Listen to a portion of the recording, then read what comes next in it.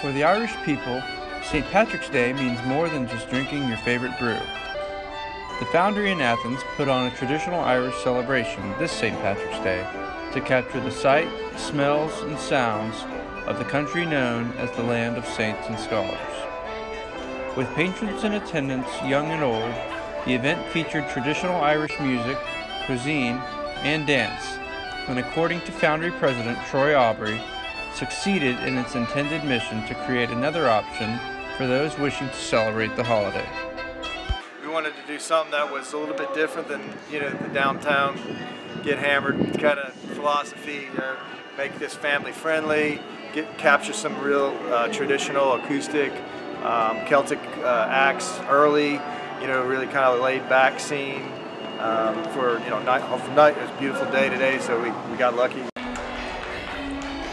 The Athens chapter of the internationally renowned Drake School of Irish Dance was in attendance as well and performed a variety of dances for the crowd of onlookers. With food, drink, and fellowship, the Foundry was host to a successful celebration, and the spirit of the Emerald Isle was felt in the classic city. For 570 News, this is Patrick O'Shea.